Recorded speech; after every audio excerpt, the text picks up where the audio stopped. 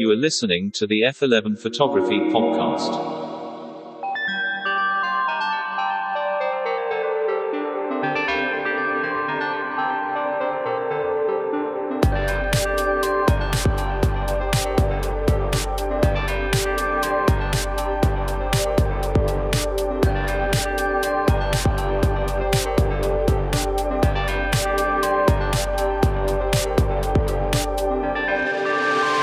To the chasers of light, to the purveyors of pictures, to all of you listening from around the world, this is the F11 Photography Podcast.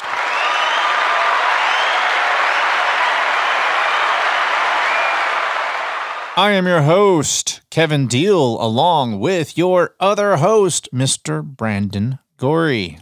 Hello, everyone, and welcome back to the F11 Photography Podcast. It is so great to be back. We've got a great episode coming up ahead. Kevin's been watching some baseball in the interim, but we got a lot to talk about today. Yeah, I'm not a baseball fan, really.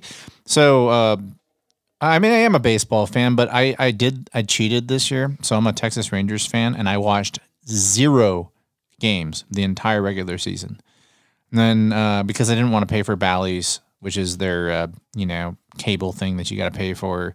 It's like, I'm not going to do it. They have local blackouts. There's a bunch of bullshit rules that go with baseball, but they made the playoffs, and so all the games are on Fox. So I am a bandwagon fan this year. I watched 0 seconds of Texas Rangers baseball, and I've watched all their playoff games so far. And hey, you know what? They are 2-0, and they're up 2-0 in this game. So they haven't lost a baseball game since I started watching them this year. So if you're a Texas Rangers fan listening, you're welcome. So anyway, yeah, that's great. Yeah, because me watching it is clearly the reason why they're doing so well. I mean, obviously, the sports superstitions are weird like that. So what have you been up to? Well, recently I've just been up to I've been gearing up for New York. It's been a long time coming, but I've got a week vacation. And I will be shooting a lot of models in New York. So I've been spending a lot of my free time not only looking at Google Maps, but looking at different places to shoot in New York. I've been looking at different brutalist architectural buildings. I've been looking at abandoned buildings that you can access from public roadways. Go on. Have you seen that one building? It's an AT&T building. Straight lines building. Yeah, there's like 2 or 3 windows on the entire skyscraper. Yep. That's where I would go first. So If I were into brutalism. That's okay. So no, that's a great point. A lot of the brutalist structures, I will be shooting at the Tracy Towers, which is a Bronx project building. And here's the thing is that I learned very quickly in looking at all these brutalist structures is I don't want every single one of my model shoots to be just me shooting straight up from the ground to get the brutalism in the structure. But there's actually this really one interesting brutalist structure, and it is the George Washington bus station right by the George Washington Bridge. So that's something where I won't have to worry too much about shooting upwards, and it's definitely accessible to the public. Just don't take the Dumbo shot that Peter Lindbergh made famous with Cindy Crawford and Naomi Campbell. It's already been done. It's been done so many times. Well, that's the thing is when you look up photography spots in New York, you don't get cool spots because that's, people in the know get those shots. No, you get the spots where people take engagement photos. So I've been having to do a lot of finessing to find cool spots, looking up places on Google Maps and stuff like that. Like I've been looking at a lot of editorial magazine stuff and just going okay, where did they shoot that in New York? Like there's a specific street in Chinatown that looks really good at a certain type of day. They'll probably look good with a certain film stock. There's different studios. Don't forget to do night photography while you're there. Because with one of your models, and here's why. Because there's not a city in the U.S., in my opinion, that will pull off the Blade Runner look like New York City because you have the steam coming up from the subway. You've got the lights, and you can find neon. So, maybe in Chinatown, that's an excellent you got the neon, you got the steam coming off the subway. That you're not going to get, because I did a kind of a Blade Runner theme shoot in Dallas a couple weeks ago, and I had everything but the steam because it was 108 degrees outside. But you're going to get that in the fall in New York. So that is such an excellent point. Actually, one of the last times I was in New York, I met a very special person there, but that's besides the point. is I brought Cine Still and shot on my Yashica Mat 124G. And that was my first experience with long exposure night photography with Cine Still. And oh my gosh, some of my favorite shots I've ever taken on Cine Still. But you'll be happy to hear this, Kevin, is I've budgeted my first day there for location scouting. And we just talked about an episode about risk management. So for my first day, I have a list of about 9 locations that I need to see in person. A day of street photography. Oh. Yeah, that's fucking awesome. It's location scouting, baby. I'll tell you what, there's this one place, I forget what it's called. It's like the Red Grain Silo on Brooklyn. And it's a 29-foot structure that used to be a grain processing plant. And it's like you can walk up the spiral staircase that goes all the way up. And like I've seen videos of people doing it, like skaters and people who are just trespassing to get cool shots. It is terrifying. There are stairs missing all the way up, and it's iron, it's all rusted, and it's like you have to step on the missing stair like pieces like that are kind of jutting out to get up. And it's like there's so many places in the silo where it's just like you slip, you fall to your death. Well, don't do that. Don't go there. But it like the view is so cool because you overlook the bay with the obviously the skyline in the background, and it's all industrial and it's 29 stories high, but it is so dangerous. Yeah, so I guess the moral of the story there is don't do that. I wish I was able to afford a trip to New York right now, but I've had such an expensive week with deductibles. With the hail damage to my house, and my brand new car needs a fucking new hood. Okay, well, I'm going to throw a shout out because you brought up a good point. It is expensive to go to New York. How is Brandon affording this trip to New York? Well, he sells cocaine. Besides selling cocaine, I recently got a Chase Sapphire card. And when it's your first time signing up for this card, you have 3 months to spend $4,000. So clearly for 3 months, I put my rent on the card and I put my groceries on the card and pay it off immediately. And I got $1,000 back in points. And it was a $500 round trip flight to New York. And then the other $500 paid for my Airbnb. So I'm just covering food and studio costs. Airbnb is going through a big problem right now. What does Airbnb cost in New York City right now? Oh my God. Okay. Well, on my west side Manhattan, I have a really, really wonderful guest. I'm paying $63 a night for West Manhattan, but you can expect at the moment anywhere it's like $170 a night plus. And the funny thing enough, it's to Kevin's point. I know you're going to go into this. 2 months ago, you could find a place in Brooklyn for $45 a night. That stopped 2 months ago. The bubble burst, it sounds like, because last time I looked into going to Manhattan, it was like $400 a night to stay in places. It's absolutely what New York just did to Airbnb is absolutely atrocious. Yeah, I'll bet. Well, I have had less exciting planning going on. Like I said, I'm dealing with car stuff. Interesting. I've had my electric car for a month, and I didn't buy it as a political statement, as I talked about. I just bought it because I didn't want to pay for gas, right? And so I got electrical stuff installed, a new electricity installed in my house to where I can plug my car into my house, and it costs $5.50, $6 to quote unquote fill up my car and get me 300 miles out of it, which is great. But something that's been kind of odd is I've been driving around, and I've noticed people which by the way, people like it's a First Amendment thing in the U.S. Everybody wears their sleeve in their bumpers on their car. Like they put bumper stickers on their car to define who they are. It's like they could be a pro-political movement. They could be a bootlicker with one of those thin blue line stickers, which really, I mean, let's be honest, the reason you put it on your car isn't because you support law enforcement. It's because you're trying to get out of a fucking ticket when you get pulled over. I'm on to you. But people put stuff on their cars to, like, this is what I'm about. And, I have a Austin FC because I support our local soccer team. And then I have one of those Chive Bill Murray stickers on my SUV because, which by the way, if you don't know the backstory on that, Bill Murray, but if you see somebody with a Bill Murray sticker on there, Bill Murray liked the charities that they were donating to. And so he said, you know what? If you sell pictures of my likeness as stickers and all that money goes to charity, I'm cool with it. So that's what that means if you're not sure what a Bill Murray sticker is on someone's car. But anyway, that's the extent in which I do that. But there are people out there who are so anti electric and hybrid vehicles that they put stuff like fuck your EV on their car.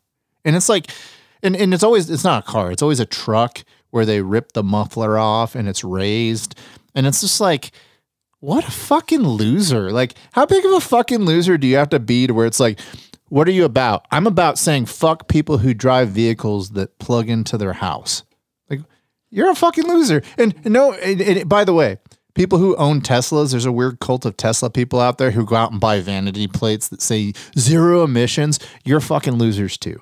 I'm applying losership here equally. So I'm not just picking on people who drive cars that get 2 miles per gallon, but like, seriously, who are these fucking people who like, they drive these race trucks and they just like, you know, it's like, I like spending, you know, $400 a month in gas to tell people who drive hybrids to fuck off. Like, what's up with those people? I think a lot of people are just having conversations that we're not having. You know, it's like Lamborghini versus Ferrari. You know, you see their license plate, like, you know, fuck Enzo, or like, you know, Enzo's last or something like that, or like, you know, people. It's a conversation that we're not having. You know, you've got the American made versus the Japanese made conversation. You've got the diesel versus the EV. And you've got the Tesla versus the Nissan Leaf. Like, these are just the rivalry. You know, well, we know a lot of rivalries like that. Is like the Nikon versus Canon. We don't. And I hate those people too. Yeah, we don't play into those conversations. You know, I might, you know, be a Reddit warrior and Kevin doesn't know about it. I might be shitting on people who shoot Canon behind Kevin's back, but I don't bring that to the public eye. By the way, Jared Poland shits on people who shoot on a Z6. I was listening to Raw Talk the other day, and he's basically like, yeah, basically, you can take pictures on every good camera nowadays except a Z6. And I just almost ran off the road thinking of you. Dude, no, how true is that? Like, using the Z6, it wasn't until I got the Z8 that I realized, like, oh, like, I was just really good at adapting to shitty autofocus. Yeah, well, you're like, oh, I've won a. You're like, I don't want to brag, but I've won awards with this camera, and blah. I was like, well, bro, your camera fucking sucks. Your new camera is so much better. Like when we did the camera swap episode, like the reason why Brandon hates my GFX is because I fucking handicapped him with a fucking vintage lens. If I give him my GFX and I like put it in a normal shooting mode, which I'm gonna do one day, he'll once he starts taking pictures, they'll be like, oh, okay, I get it. I'll believe it when I see it. Yeah, he'll believe. Well, you've seen pictures I've taken with that thing. So anyway, I just wanted to throw it out there. But anyway, we're 13 minutes in almost, and we still haven't even started to. Kevin's audio level, the way it raised after shitting on the Z6 tells you everything you need to know about Kevin and I's relationship about shooting different cameras. Well, I just didn't like the Z6 the way it focused. I thought it produced good pictures when it hit. It just, I mean. You have a mirrorless full frame camera that has a hit rate that's as good as my medium format with fucking vintage lenses on it. It was atrocious. Yeah. Anyway, today's sponsor is Dehancer. Is the cost of film kicking you in the nuts? Well, get Dehancer. If you're not familiar with what Dehancer is a film emulation software, and it is a great film emulation software. Brandon and I, we are very stuck up about our film stuff, our film looks. And whenever and I'm a Fuji shooter, by the way. And so like I hear these people obsess over film simulation recipes and all that. And I'm always like, dude, just go shoot film. Like if you want to get somewhere in the ballpark, that's great.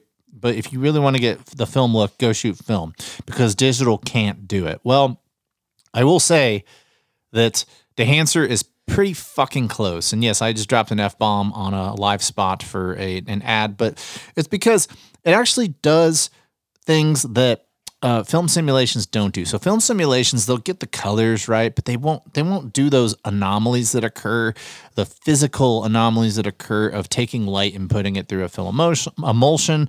The organic grain structure on it is awesome. The fact that you can do halation, the fact that you can do bloom, the fact that you can emulate a print, which is also part of this whole process of shooting on film.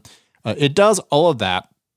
And we have a link in the description of this pod that you can check out, or you can use the code Gorrie10 for Brandon Gorrie. I'm going to burp. That's my last name. Yeah, it's his last name. Gorrie. Scottish. Anyway, so use the link in the description of this pod, or type in the code Gorrie10. So we're 15 minutes into the pod, and we haven't even announced what the fuck we're going to talk about in today's pod. We're going to talk about tech that has changed our lives. Okay. And so, they say, oh, it's the carpenter, not the tools. But every now and then tools come along where you're just like, wow, that really simplified my life. And, there's just a lot of that out there, a lot of tech. And, so for instance, I'll start off with eye tracking.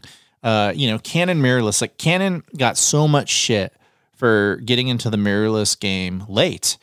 And when they finally did get into the mirrorless game and they came out with the R5 and the R6, all of a sudden, so for instance, I'm a Fuji shooter and I've been shooting Fuji for years, and Fuji has been on the mirrorless side of things for years.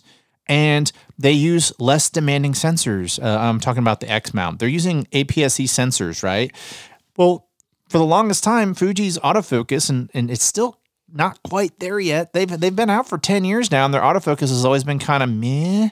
Canon comes right in with the R5 and R6 and is like, fuck you, we're right up there with Sony right away. Eye tracking, like some tech that changed my life. Holding down back button focus, have it track the eye, and I don't have to focus on whether or not it's going to be in focus. I can just focus on composing my shots and nailing it, and I can actually take my mental bandwidth and reallocate it to other things like, hey, maybe I should pay attention to if a hair's out of place or if the makeup is having some issues or whatever. That's tech that has fundamentally changed the way I approach my photography. And so in this episode, that's exactly what we're going to talk about. So coming up next, Brandon is going to talk about some tech that's changed his life. This is Jason Berkman, and you're listening to the F11 Photography Podcast. All right, we're back, and we're going to start off with some tech that has changed Brandon's life. Brandon, take it away. Okay, so this is really interesting. I just want to say that my skills and my tech and my investments as a photographer before meeting Kevin and after meeting Kevin have changed a lot. Now, Kevin and I, we work very closely together, and we often talk about what we use, how we approach photography, and what makes our lives easier. And a lot of things that Kevin has shared with me, I've taken on board and built into my photography process. So this will be very redundant for Kevin, but for me, they have definitely changed my life and made my life easier as a photographer. And the first thing I want to talk about are battery-powered strobes. So first and foremost, if you are going to a studio or you're going to a location and you want available light and you don't want to worry about where that's coming from or anything, a battery-powered strobe is absolutely phenomenal. It gives you a lot of options. It gives you a lot of leeway with your lenses and cameras. If you want to shoot a crop sensor where you're not getting as much light and your camera's ISO sensitivity absolutely blows, you can bring a strobe and you can get away with it and still get amazing crisp photos at the top ability of your camera because you have that available light. If you show up to a studio, like a lot in Austin where they're kind of boutique studios and they say, oh, we only have triggers for Canon cameras and you're shooting a Nikon like myself, and they're using pro photo flashes. You can bring a battery-powered strobe like the Neewer Vision 4, which is very affordable on Amazon and will last you an entire shoot and a half at near full power. It's an absolute tank. You can set other strobes to slave mode, put the cap on that strobe and just aim it in the general direction you're shooting, and suddenly you don't need a trigger. You've got a trigger through your strobe, and it works really, really well. It has saved my bacon more times than I care to mention. It's funny that you bring that up because in recent episodes, I have made the announcement that I am a pro photo user now, but I have not left Godox. And I didn't really go into a lot of detail about that, but what Brandon just mentioned is something that I want to talk about. So I have the Pro Photo B1. I have a D1, which is the one that plugs into the wall. So I have a battery powered and a one that plugs into the wall. And then my smaller hybrid, I have a B10. The B10 is a lot smaller than the B1 and the D1. And sometimes I only need one light on a location shoot, but sometimes I want to bring a second light with me. Well, Pro Photo makes the A2. It's about the size of a Coke can, and it's $1,000. And I finally, even though I bought Pro Photo stuff, and I'm just like, man, some of that shit is just too expensive.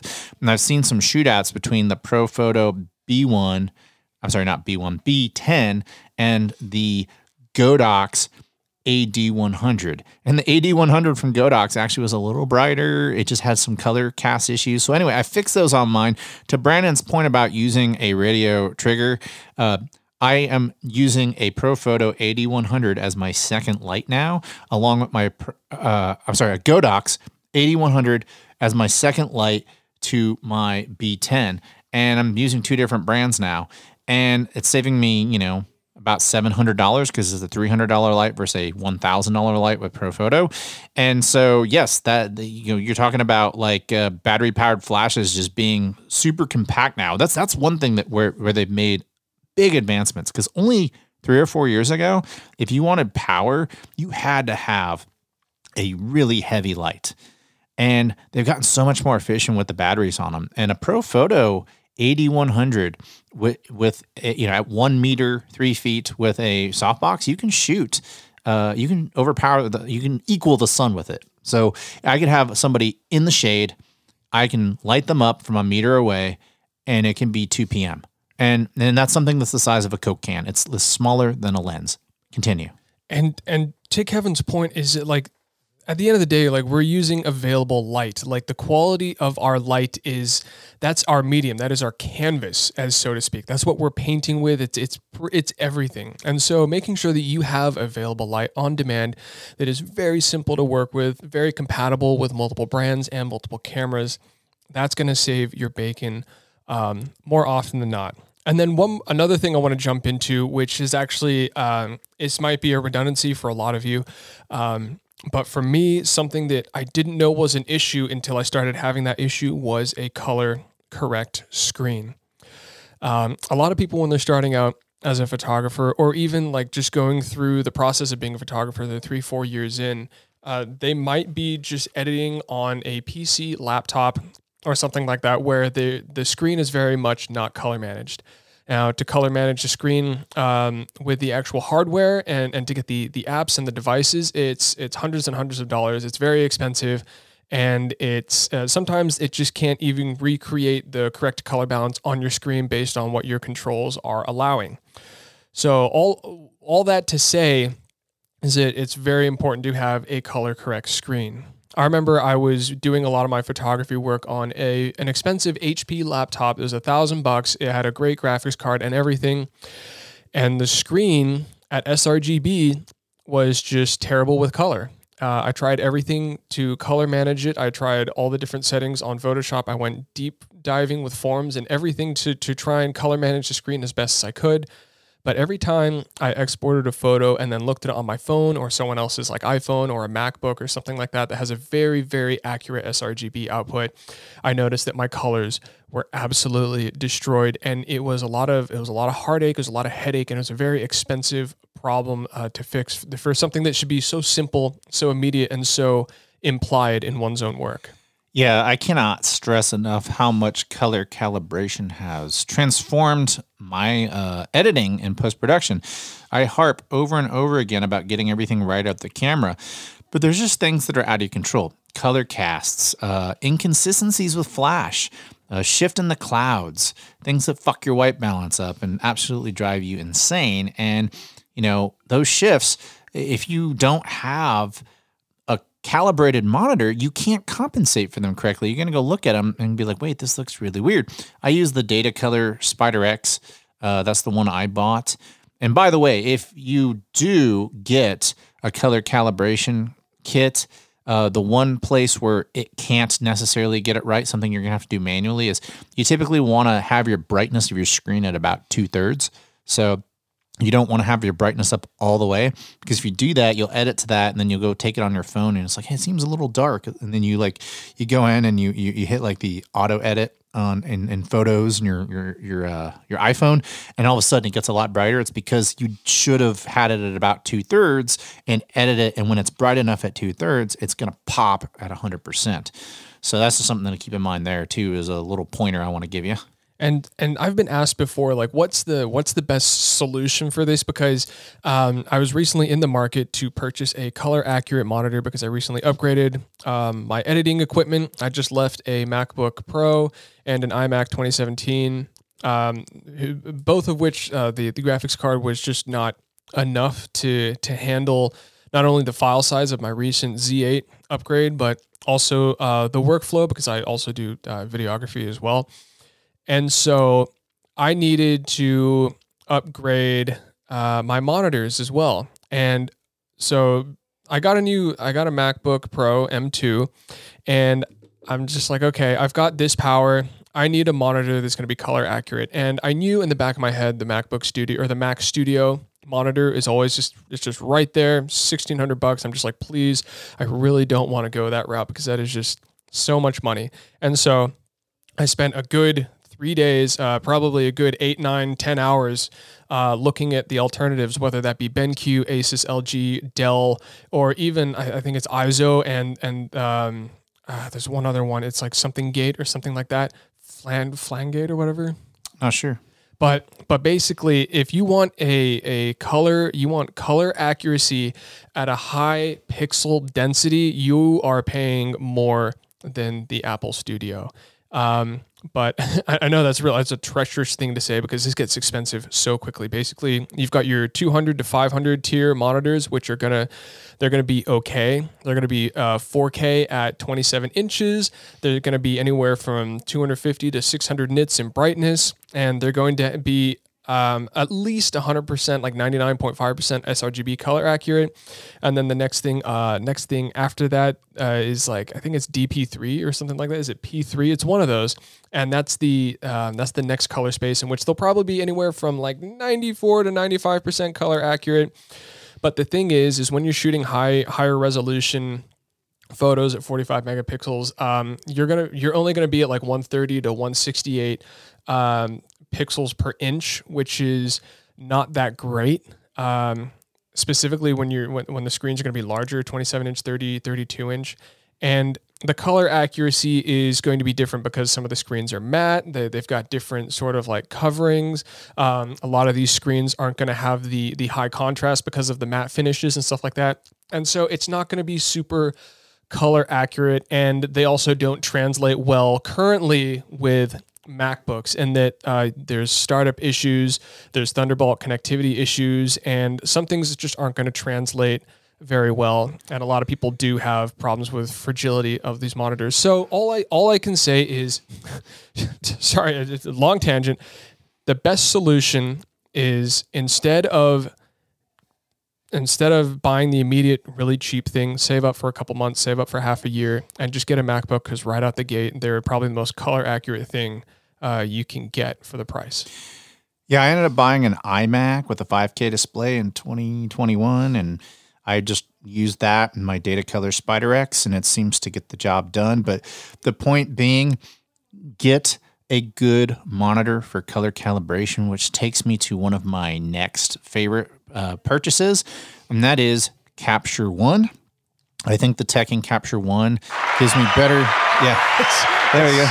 So good. So I know that the majority of the people listening to this are probably, Adobe users, and I pay for the Adobe. I actually pay for Lightroom every month because the Creative Cloud thing that's $30 or whatever, like they give you everything. Because I use Premiere for my YouTube channel, I use Photoshop for my raster-based editing, and so I'm already. It just makes sense to buy that whole Creative Cloud monthly thing for $30, but I also pay $30 a month for Capture One.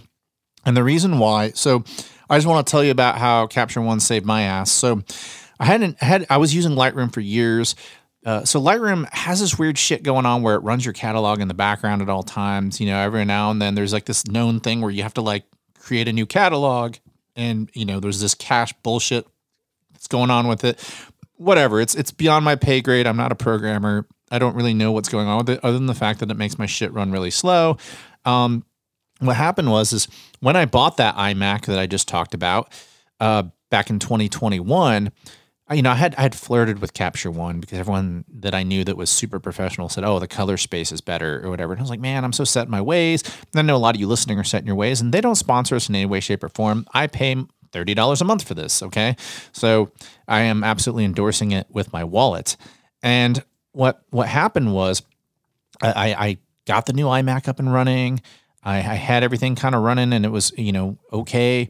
And then all of a sudden, like, my external hard drives just disappeared. I could not find my external hard drives, and I was like, motherfucker. And so I was about 8 projects deep, and I was 8 projects behind, and I needed to edit these projects. And so I was like, okay, well, I have this trial that I just downloaded, and so I guess this is the time I'm going to learn Capture One. And so I sat down and I just buried my head in, and I transferred the session, one of the sessions, to my main hard drive, so I didn't have to worry about my external disks. And I did edits in Lightroom, which I'd been using for years at that point. And I did an edit in Capture One, my very first time using it. And I came out on the other side with better looking edits in Capture One. It's almost like there's this wool that's been lifted up over my edits. It seems like there's just like this kind of light gray color space thing going on with Lightroom. And I was like, okay, well, I learned it, and they had a workspace for migration where all the tools will be laid out just like Lightroom. And I ignored it. I said, no, I don't want to use the color space that they gave me. I want to use the color space, not the color space, the workspace that they gave me. I want to learn the default workspace that Capture One made, because I already know that I like the colors better. I want to know why the workflow might be a little better. And sure enough, I came out on the other side really liking the default workspace that Capture One came up with, and my work has improved. Now, it's not just at the tech.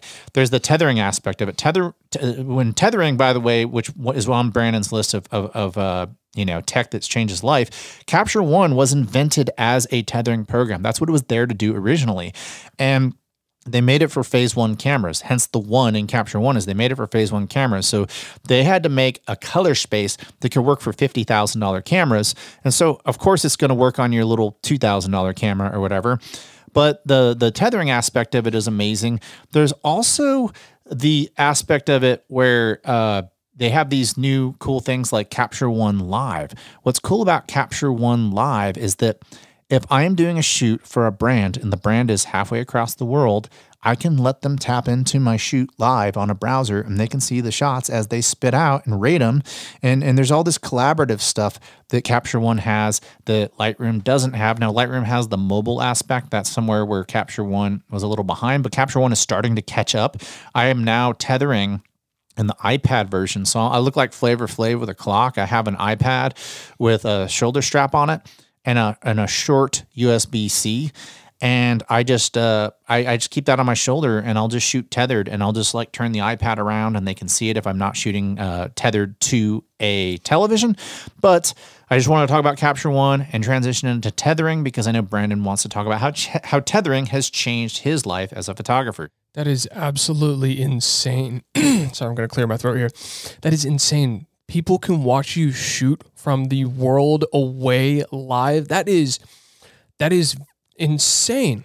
In fact, you know what, and they can rate it and color code it in real time from their browser. That's what I use. That's what I have agencies. Like when I shoot for an agency, I'll cull down all my shitty shots, and then I'll just send a link to the agency and I go, rate your favorite shots.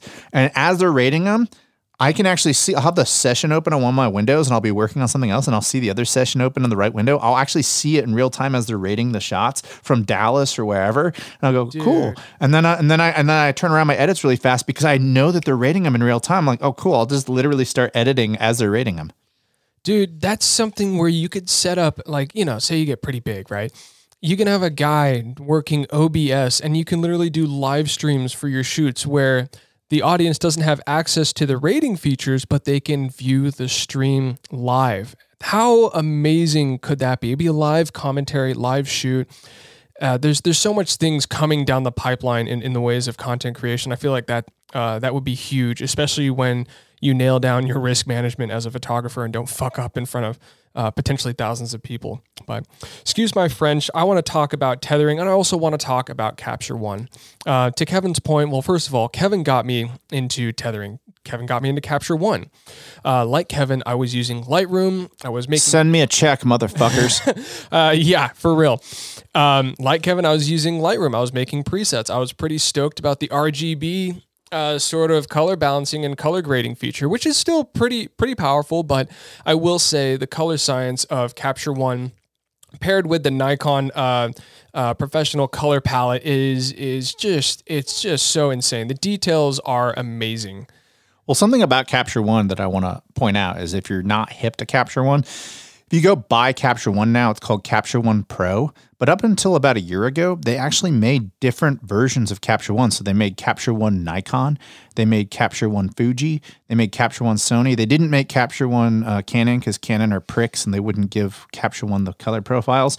But there is no program out there, because I shoot Fuji, there's no program out there that better captures the Fuji colors. So like if you're shooting on Fuji and you shoot whatever, classic chrome or classic negative or nostalgic negative, those film simulations, they actually have the profiles of the simulations built into Capture One. And as you switch them, it's just like you're switching them at the camera. It's flawless, but go ahead.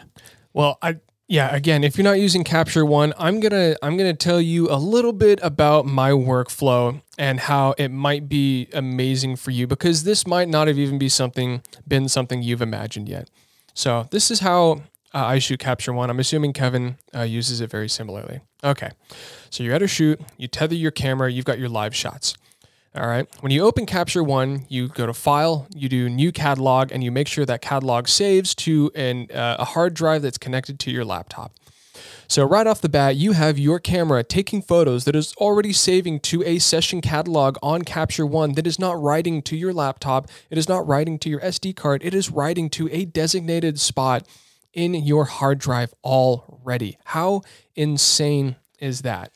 Wait, are you saying so Capture One uses catalogs and they use sessions. I do sessions, but I have the only catalogs I have are my old Lightroom catalogs. But since I switched over to Capture One, I just do every session as its own folder and I allocate all my resources to that one session. Is that how you do it? I haven't been that precise with my sessions. I've been just doing it on a catalog basis. I think the catalog is a higher level of organization, and so it's a little more concrete for me. So I think technically I am editing in a session in a catalog whenever I set a new catalog, but every catalog does have its own space on my hard drive. And those catalogs themselves, they live in my organizational format. So if I go 2023, I've got the model's name. There that I can click on is the Capture One session, and I just double click that and it brings up everything already organized the way that I shot it with my default camera profile already applied to all my photos. And from there, after I'm done with the shoot, where I'm not having to export anything from my SD card, I'm not having to like that risk of a corrupted card or anything like that is suddenly out the window. Everything, all the data is right where I would transfer it to already. And then from there, this is the absolute kicker. This is what absolutely blew my mind out of the water, is from there, you have all your photos. You go down and you just make your selections there and then. You just, you're going through your photos, you cull them, and you make the selections you want. Very easy. You go down with the arrows, and then you hit spacebar. That's select. You just go boom, boom, boom, boom, boom, boom, boom, boom, boom. You hit all the ones you want, right? This is before color grading. It's before editing. Okay.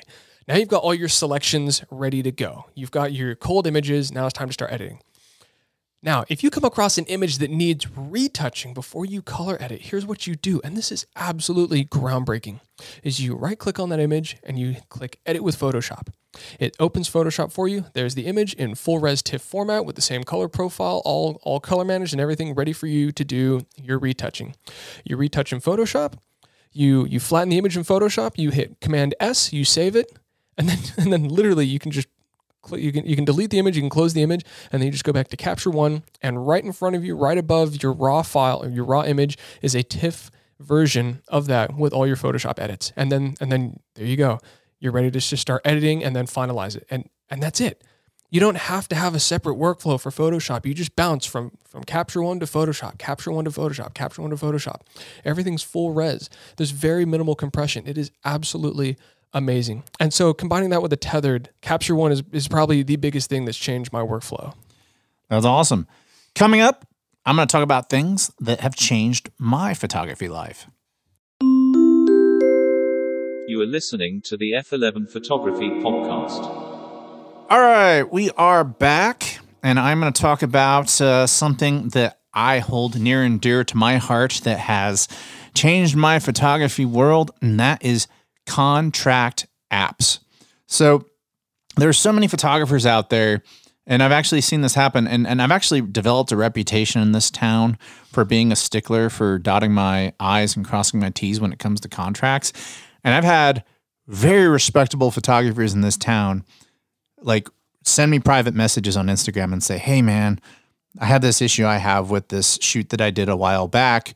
What's my legal recourse? Like, I'm not a fucking lawyer, but I am a stickler for dotting my I's, crossing my T's, and having stated goals in writing for every single shoot I do.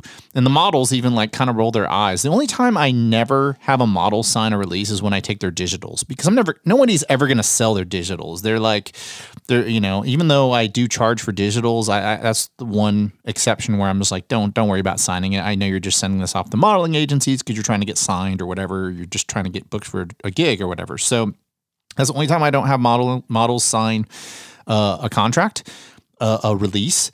But there's legal reason for it. You can't just take somebody's image and do whatever you want with it. Like, you have to have them sign off to use their likeness. Like, you can't, this is a big thing in Hollywood. This was the hang up of the writer's strike that happened, was because one of the stipulations in there was that they were going to say that, hey, if we ever have you appear in a movie, we're going to have artificial intelligence take a snapshot of your facial structure, and then moving forward, we're going to be able to use your likeness from here on out as AI, and you have no legal recourse. That was one of the big hangups of the writer's strike, is like, as an actor, if you're listening, you're like, fuck no, you can't use my likeness because it's an AI version of you. And that set a legal precedent. Well, when I take your picture, or you take a model's picture or a subject's picture, that's a real person, okay? And that's a real likeness. That's not artificial intelligence, okay?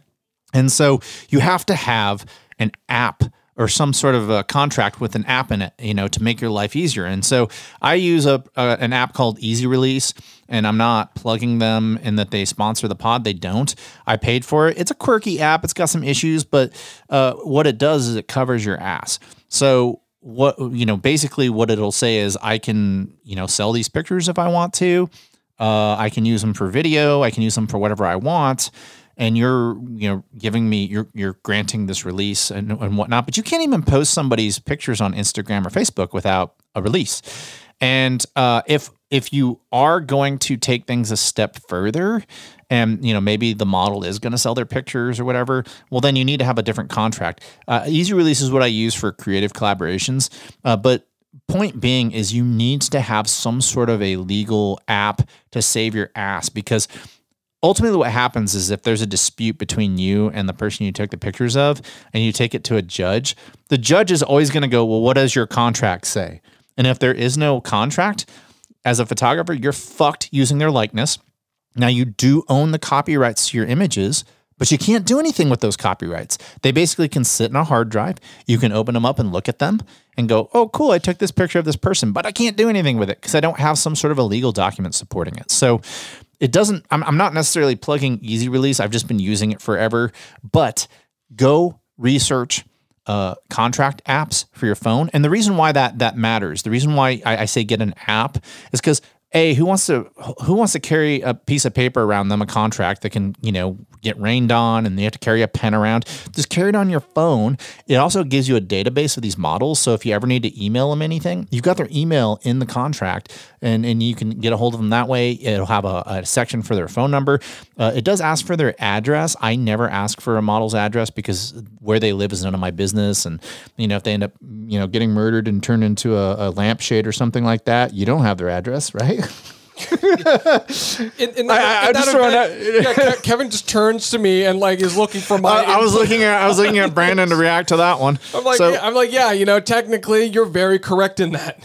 No, but I'm just saying, I don't want to know where somebody lives, but I do need to be able to get a hold of them. Now, the reason why it matters, the reason why you want everything at the app is because I have the model fill out the app right in front of me, just fill in the blanks and everything, and then they sign it, and then I immediately email it to both them and myself. So before we even leave the shoot, they have a copy of that. And there's also really good language in there to protect the model that I've learned about over time. I've kind of actually read the contract. I can't use these shots in any sites that feature pornography, which is important because you can Photoshop anybody's head onto anything. And so it's just this good peace of mind mind, it's good to state what each of you are doing when you're doing a shoot, just like you would with a corporation. What are we doing with these images? How are we going to use these images? And that matters. Like, are you going to make a photo book? You know, a coffee table book and sell it with these images of the model on there. That's important to know because the model may be like, holy shit, you're selling a coffee table book for $100 and 3 pictures in there of me and I didn't get paid for this. You know, you want to make sure that you're stating your intentions. But anyway, to the point of the episode, when we're talking about tech that has changed my life, being able to be a legit person who has legal contracts in my phone at all times. And by the way, there's addendum sections. So for instance, let's say, you know, let's say you're shooting, maybe they do want to sell images, or maybe you want to grant them usage through perpetuity, because Brandon shoots a lot for entrepreneurs and he's fine with them using his images in perpetuity. You can go into the addendum and go, you know, all images are okay to be used in perpetuity on Instagram and other social media platforms. Or maybe you're shooting fine art nudes. Well, it doesn't address nudity in there, so maybe you have an addendum that says model understands that they appear partially or fully nude in some or all photos. Cover your ass. That's my point. And a tech that has changed my life and made my life a lot easier is contract apps. So that's... Yeah, you know, it's funny because that's actually something I'm in the market for. I have not perfected any sort of workflow around contract making. I do currently, if anyone's interested in something that's not quite as great, but before they want to spend a subscription service for contracting specifically, Format does have a great document and template system where I have a number of templates for contracts through the website of Format, through the photography host site of Format. I use Format as well. It's a great platform. They're Canadian. They're polite. Absolutely.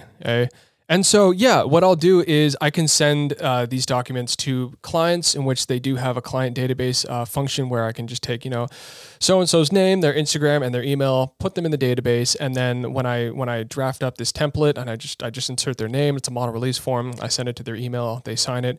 Cool. It's in Format's database for me and I can just access it whenever. But getting over to what makes my life easier in establishing that client and photographer relationship and establishing the mood and establishing the direction and the itinerary of the shoot, I use an app called Milanote. This is an app that you can use for free. It's something where it does have a lot of assets for free that you can use. I used it for free for the first 6 months because I wanted to try it out, and whenever I use it to create a mood board and an itinerary for people, what I did was I just deleted it after the shoot and built a new one.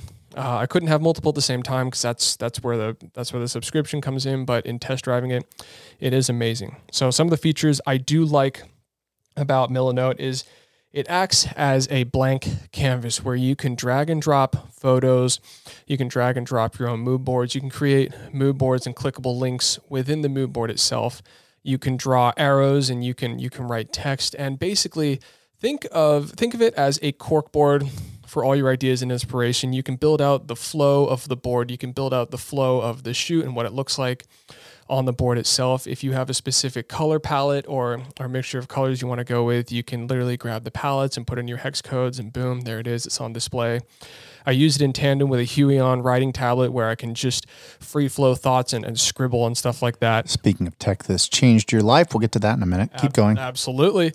It's funny, I actually didn't write that one down, but another one that Kevin brought to the table. Dude, Kevin's been changing my life this last year, I tell you what. Yeah, so to Brandon's mom, he's eventually going to marry me, and we're going to... No, I'm fucking with you. Keep going. Okay.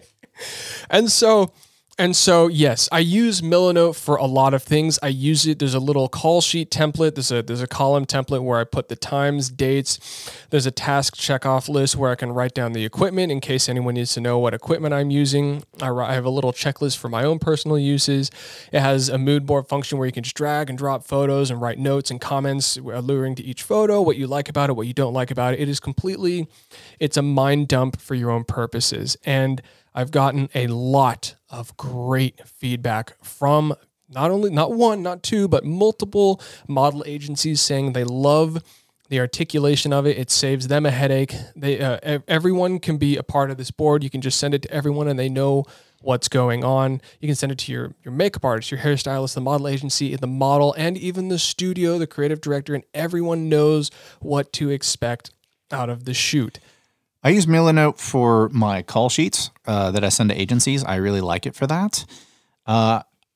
For me personally, for mood boards, for my YouTube channel templates, thumbnails, whatever.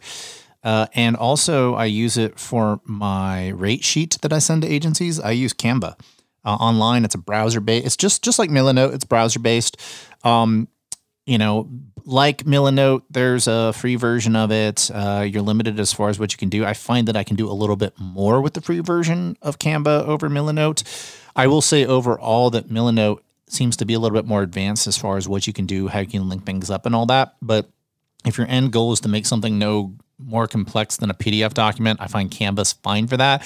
But if you really want to get into the weeds, Milanote is definitely a little bit more advanced and a little more complex. But either of those, Canva is great. I tend to use Canva for my mood boards. And one of the cool things about Canva is as I drop my pictures in, it takes note of the primary colors in each picture. And so I have like 3 circles off to the side. And when I go to those circles, when you go to the eyedropper tool area for the colors, for the circles, it'll actually like show you the predominant colors in each picture. And you can drop those colors in as your color theme because you might notice a recurring theme there, especially if you're shooting in monochrome. That one's an easy one, black, gray, white. But you can put that in there and it'll kind of give, you know, stylists and designers an idea of the colors you're going for. So definitely those are all great. When we come back, we will talk about tablets. You are listening to the F11 Photography Podcast. All right, so we're back, and yes, Brandon had alluded to it. The one major piece of tech that has changed my life the most is a fucking tablet, and I don't know why it took me so long to ditch the mouse and use a tablet, but if you don't like carpal tunnel, I highly recommend you go out and get a tablet. Now, most people out there will refer to whatchamacallit, they'll call them Wacom tablets. Wacom was kind of the leader in there. They're kind of the jacuzzi of tablets, you know, but there are jacuzzis just, people could refer to a tablet as a Wacom, but it may not actually be a Wacom. So I use Huion, which is, I don't remember if they're Korean or Chinese, but either way, they're $30 on Amazon, so they're kind of throwaways. You know, but they're built well. The stylus on the stylus it comes with is great. The touch responsiveness is great. I'm guessing in the world of photography, you don't have to go super expensive. I would imagine if you are a graphic designer or you are a drawer, a digital drawer, you know, you might want to go something more expensive like Wacom or something like that. But I find for photography editing, if it's good enough for me to do micro dodging and burning on skin, then it's good enough for me. That's a really good point. I just want to interject and say that I was incredibly taken aback by how effective something was for how affordable it was. I'm not used to spending $30 to $45 on a piece of photography equipment and it changing my flow so quickly and being so good at what, I've had no hiccups with it. I'm sure you've had a similar experience. Yeah. I mean, I think, you know, I used to use a long time ago. What was the name of I don't even remember the name of the app, but there was an app that I used to kind of help create some filters and frequency separation, which I don't believe in anymore. I don't like using frequency separation at all for skin editing, but I used it. I think it was called Portraiture. I think was the name of the program. Portraiture 2, Portraiture 3 is what I would use. And I still, from time to time, if somebody is paying me to do a quick job and I'm taking a picture of somebody from 10 feet away and I just want to usually I just take the blemishes out real quick with the spot heal tool, but if I just want to do a quick edit on somebody's face and I'm not getting paid much and they're far distance away and you can't really see details on their skin, I'll still use Portraiture every now and then, but that's from a far distance away. When I'm up close, I do micro dodging and birding the hard way. I go through, I heal people's skin. And you have to have a tool that can accommodate that. And a mouse is not that tool. And so, yeah, the Huion tablet that I use, and, you know, there's other brands out there too, so I'm not necessarily plugging Huion. I just have had it for years, and it's been amazing. And I actually bought a second one. I keep one permanently installed at my workstation. And then when I'm on the road, I have one in my backpack. So if I do a shoot for an agency, I'm in Dallas and I'm not in Austin, I can quickly start doing some edits that night in my hotel room. And yeah, I can start shooting them the edits really quickly. Yeah, dude, it's so funny because like you said, like I keep it connected to my PC at all times. I like a minimal setup. So I've got my keyboard, my mouse are both Bluetooth.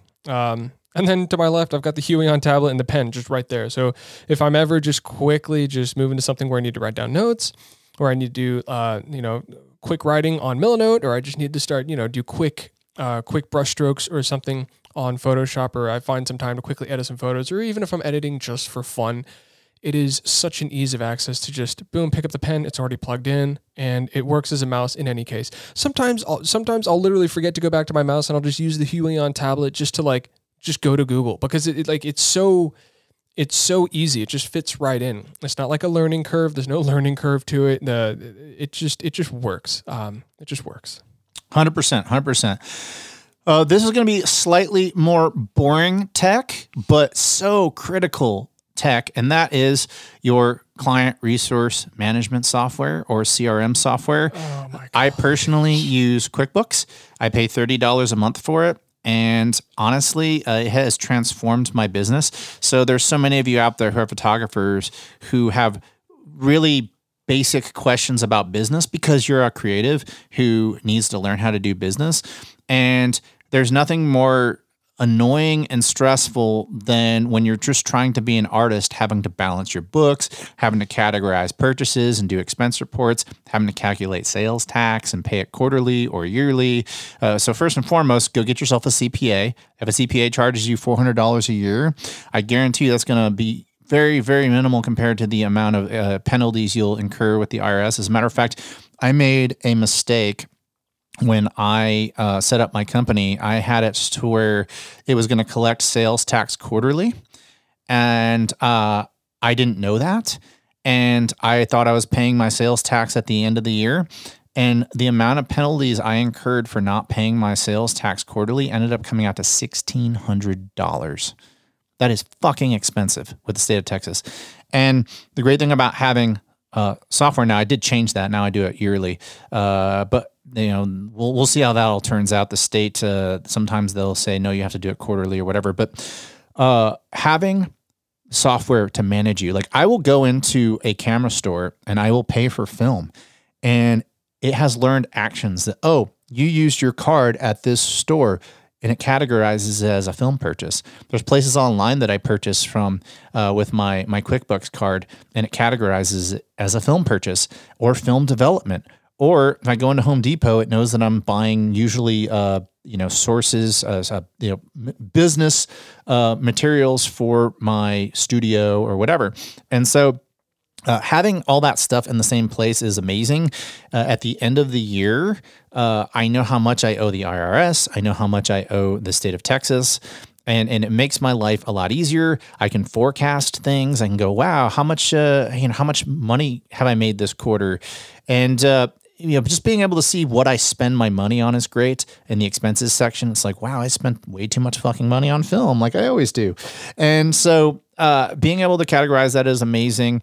But it's also great to have your phone bark at you and say, hey, this invoice is overdue, or hey, what do you want to do with this estimate? It's just kind of sitting here in no man's land. Is the client going to move forward with it? Additionally, something that you can write off, I think it's like 55 cents a mile every time you drive to and from a shoot. Like, for instance, we have sponsors for this pod. Driving to and from this podcast today, my phone tracks my mileage in QuickBooks, and it says, hey, you drove from here to here on such and such date. Was that a business related expense? And I can go, yeah. And I can write off 55 cents a mile just to record this pod to and from. And my phone, because I turn location services on QuickBooks, every time I get in my car and drive somewhere, is tracking my mileage. And I go in monthly and I go, okay, well, what I do is I go look at my calendar of everything that I did, because if I go to the grocery store, I'm not going to write that off. I'm an honest human being. But if I come down to my studio to shoot a model, even if it's a free shoot, like we are not exchanging money, that is still a business expense, because those creative shoots I use as my portfolio material, and my portfolio material is marketing material to help sell paid jobs. And so I can run off the mileage that I did to go, to that shoot. If we have somebody who wants to talk to us about sponsoring the pod, and we take them out for lunch. Now they should be taking us out for lunch, but if I take them to the batch place across the street and I pay for it with my card, that business expense of that lunch can be written off. And so QuickBooks tracks all of this. Now I'm not saying you have to use QuickBooks. You can use NetSuite. I think some people use something called PixieSet or something like that. You go figure out the CRM software that works for you. But the bottom line is that if you are serious about your photography business and you're not an accountant yourself, you need to have some sort of a client resource, CRM management software out there helping you with your books so you can focus more on creating. See, that's really helpful. That's something I'd use. I'm not quite there yet. And I'm totally rolling on my words here, but no, that's incredibly useful for organizing how you want your money to be spent and all that sort of stuff. I still use a lot of Google Sheets kind of things. I also use Rocket Money to track my expenses, what's tax deductible and what's not, and under what umbrella I want all that to go. Of course, I have an LLC managing all my stuff, as a lot of what I do is contract based. But I wanted to get into the last thing. It's very quick, because we've definitely talked a lot about what we wanted to share with you guys, because we're very passionate about the things that make our lives very easy, and we want you guys to benefit from it as well. The last thing that I find incredibly helpful, which might be something you've all taken for granted, is focus peaking. Now, a lot of us and a lot of cameras in this day and age have such a powerful autofocus that this isn't, that big of an issue. It's more important and more critical for people who be using their cameras on a tripod for video. But I will say, if you are someone like myself who likes to use film lenses on their cameras, who likes to go back in time and utilize 105s, like the 105 millimeter lens that Stephen McCurry used to shoot the Afghan girls, say I want to use that on my Nikon Z8.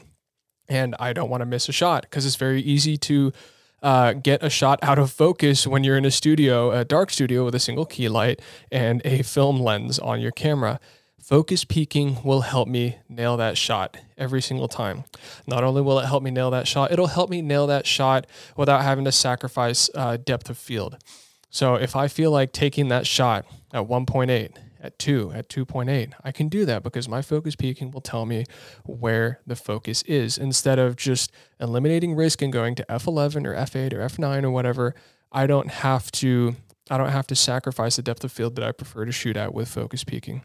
So if you're someone who likes to use old lenses or is wanting to use their camera in videography, focus peaking is something that I definitely look for in a camera. There is a caveat to focus peaking that I want to talk about. As somebody who uses lenses that are meant for different formats, you can run into back focus and front focusing issues. If you're taking a medium format lens and you're putting it on a 35 millimeter body, or you're taking a 35 or medium format lens and putting it on an APS-C body, because I shoot Fuji X series, I shoot Fuji GFX, and I shoot Canon full frame R5. And so sometimes I'll take a 6x7 lens and I'll put it on a Canon R5, or I'll take a 6x7 lens and I'll even put that on a APS-C. And so even though focus peaking is telling you that you're in focus, because you're taking a different format on there, sometimes it's not quite right and you might front or back focus. So do keep in mind the formats that you're using. The bonus tip on that is that if your camera has a zoom feature, focus check. So I do this all the time when I'm using 35 millimeter lenses on my GFX, is the back command dial. If I push it in, it'll zoom in real quick and I can see like somebody's eye, and I can see if it's like, focus peaking, but I can also double check the actual real focus on it and just make sure that it is in focus. But to Brandon's point, yes, focus peaking is awesome when I'm using a native lens that's correct. So like, I love my Fuji GFX, and I've talked about it a million times on this pod, is that the autofocus in studio on my GFX fucking sucks. They apparently addressed that with the new GFX 102, but my GFX 100S does not have the greatest autofocus. And I actually find that, hey, I'm shooting at F8, F11 in the studio anyway. Why don't I just throw it in manual focus when I know everything's in focus, the model's staying within a certain, area, they're not going to move out of the depth of field of F8 or F11. So I'll just leave it there and I'll take a bunch of shots. But if they start moving a little bit because I'm trying to create motion or whatnot, I'll double check my focus again. And so, having that skill, it's just another thing as a photographer is if you do like to shoot on vintage lenses to get really beautiful, unique looks, you can do that, and focus peaking is your friend. That does it for today's episode. We talked about a lot of stuff today, a lot of cool tech. Hopefully some of this tech you'll take to heart and try out on your rig. Maybe it'll transform your life, and if it does, email us and tell us about it, okay? F11pod.com is where you can find us. Our handle on all major platforms, F11pod, and soon on YouTube, F11pod. It exists. We don't have any new episodes out, but it will be coming down the pipeline for video. And until next time, kids, chase light and not algorithms.